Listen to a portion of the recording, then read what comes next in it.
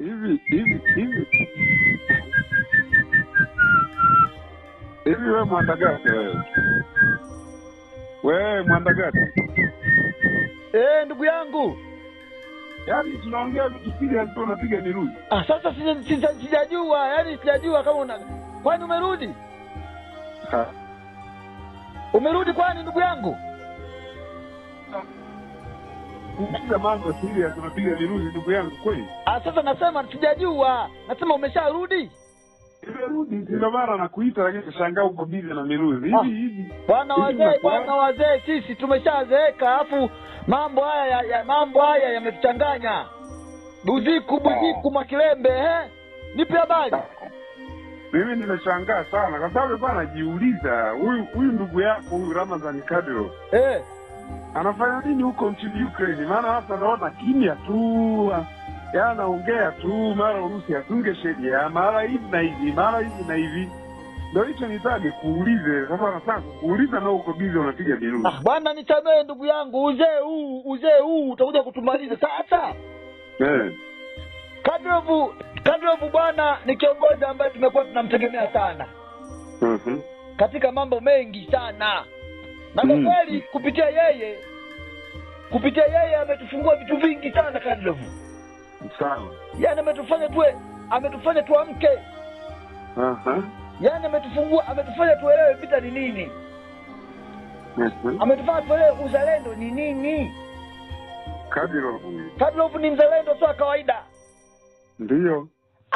Ametufanya tuwe na tuanze kufuatilia kwamba kumbe Vladimir Putin amezungukwa na majembe kweli. Amezungukwa na wataalamu kweli. Mapembe kuna kipindi kimoja mwezi wa 5 kipindi Vladimir Putin anahutubia huko nchini Urusi. Kardrov alionekana kutoa machozi. Alionekana kulia sana. Kana kwamba anasema mbona kana kwamba na Urusi inafuatiliwa sana. Yaani manyang'au wanaitakia nini Urusi? Manyang'au wanaitakia nini Urusi? Wanaitakia nini Urusi? Kwa alionekana kulia sana. Akasema hivi kwa nini? Yaani hivi kwa nini sasa huyu kwa nini tusitumie tu? Yaani kwa nini tusitumie tu tukamaliza mchezo? Kardrov. Akasema kwa nini yani tunateseka hivi kwa nini? Kwa nini sisi tuzipige tu kombora pale tukamaliza mchezo? Na Kardrov ndio aitoa wazo la kwamba Zelensky anatakiwa auawe. Kumbe ilikuwa ni wazo la Kardrov. Sasa wewe unacheka na huyu tunacheka naye huyu mpuuza. Maana Kardrov anaona Zelensky kama kijana mdogo sana ambaye akili hana.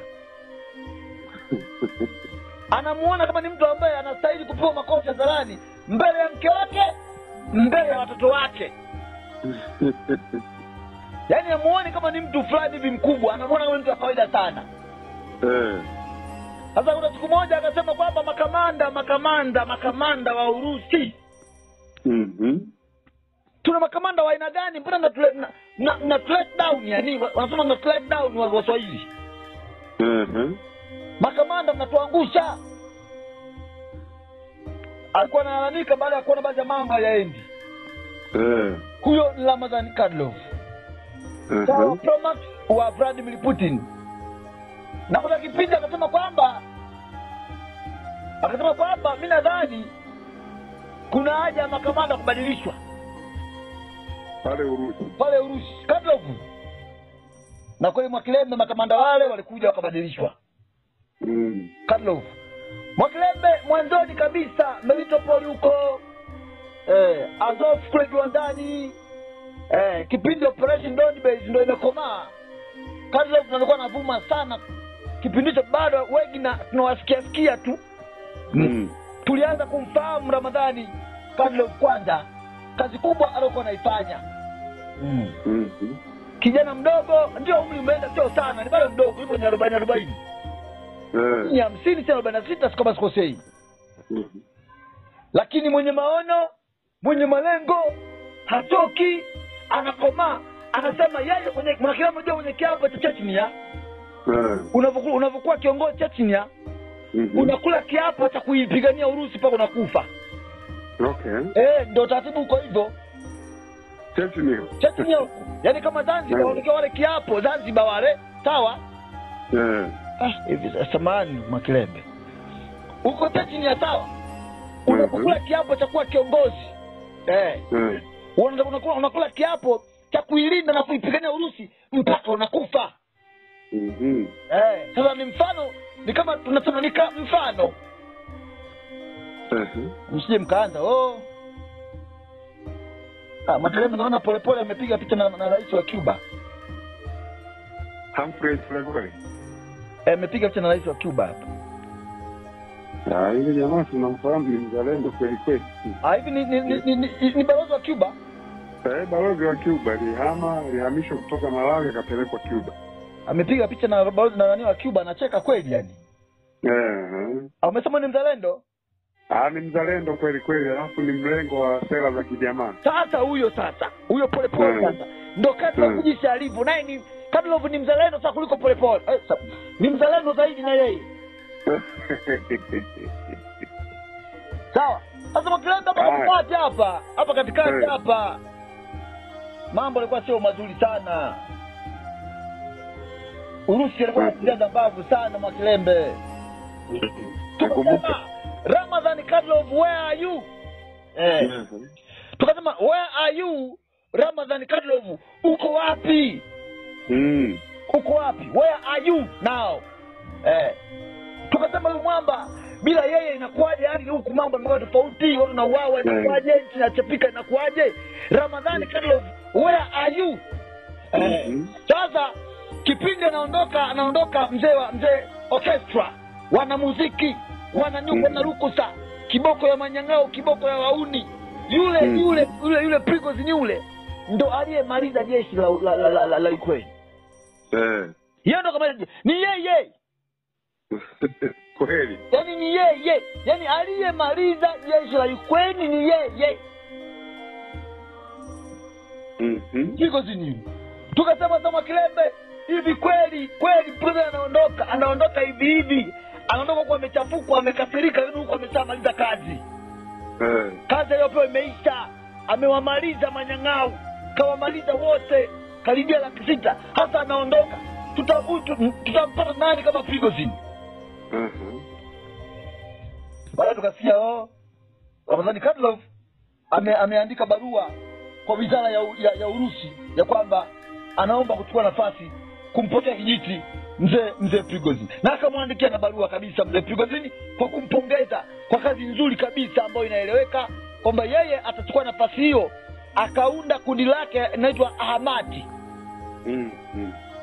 Ahmati ndio kundi ambalo lipo kule nchini Ukraine. Sasa Makilembe hapa katikati akapotea tena.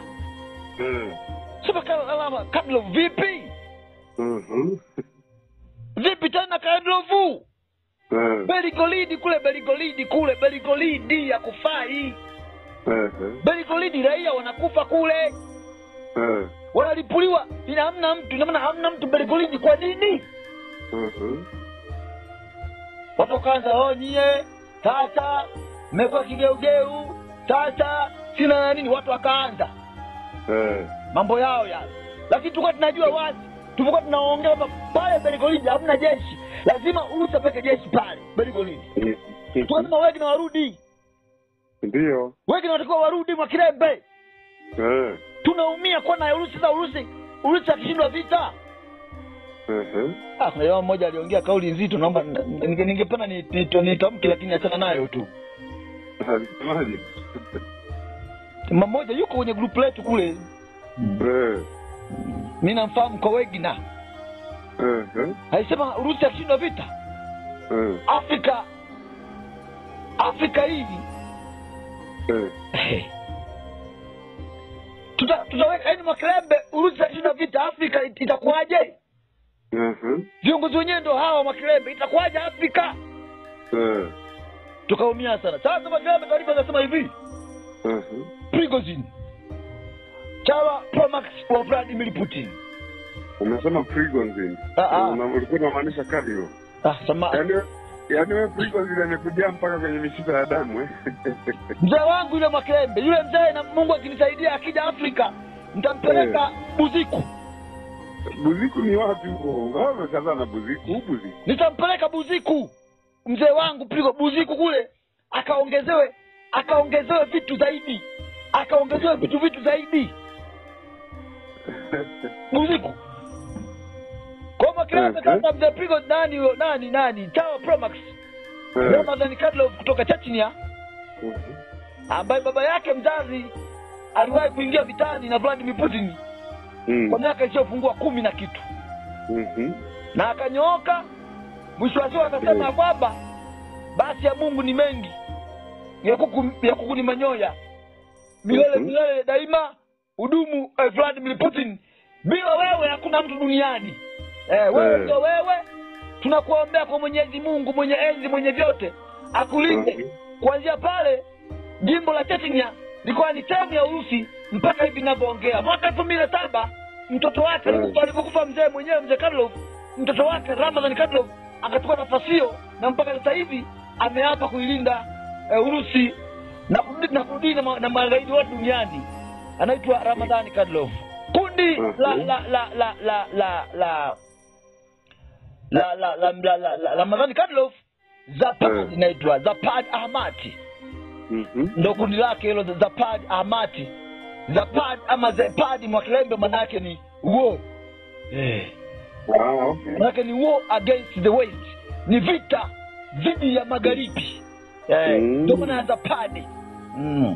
Vita dhidi ya magharibi. Sasa kundi hilo sasa limeshaanza kazi ya kuwasaka magaidi, sababu Prigozhin yeye alisema hakuna gaidi ataisumbua Urusi.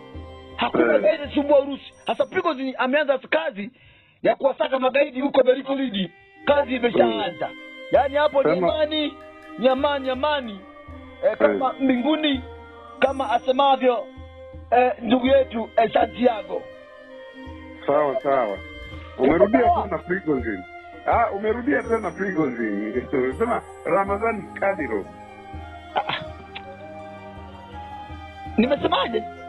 Umesema Prigozhin ameanza kazi hiyo ya kuwataka manyang'ao huko Belgorod. Lakini ulikuwa unamuongelea Ramadhani Kardrov. Ramadhani Kardrov mwenyewe ndo nayemzungumzia, Tower Promax, sawa? Kiongozi mwenye mamlaka dhidi ya maisha ya watu nchini Chechnya, ambaye ameapa kupambana na magaidi wote watakaoisumbua Urusi. Nazungumzia Mwakilembe. Ramadhani Kardrov ameshaanza kazi huko Belgorod. Okay. Hapo nimeeleweka? Hapo sasa umeeleweka. Mzee wangu yule bwana, mzee wangu yule. Basi Mwakilembe mzee wangu yule. Haya, Mwakilembe tunaenda lini Buziku? Buziku ni kufanya nini? Wewe niambie, ni nini hasa kiko Buziku? Nikazania Buziku. Mimi nimeuliza tunaenda lini Buziku? Sasa nitaendaje mahali ambako mimi sielewi tunaenda kufanya nini? Basi tutamuuliza nani atupe ratiba nzuri. Nani tutamuuliza? Ndugu yetu Hussein Madebe, dereva bajaji wakawe. Hussein Madebe